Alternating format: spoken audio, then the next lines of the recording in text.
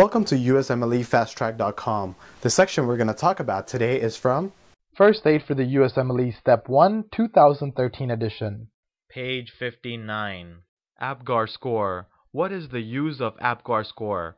Apgar score is for the assessment of newborns' vital signs following labor via a 10-point scale evaluated at 1 minute and 5 minutes.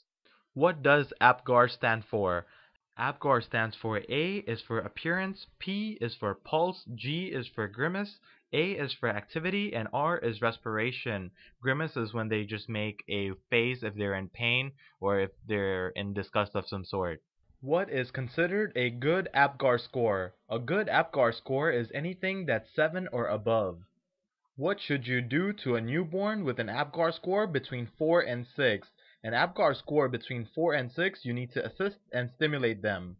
What needs to be done to a newborn if the Apgar score is below 4? If an Apgar score is below 4, you need to resuscitate them.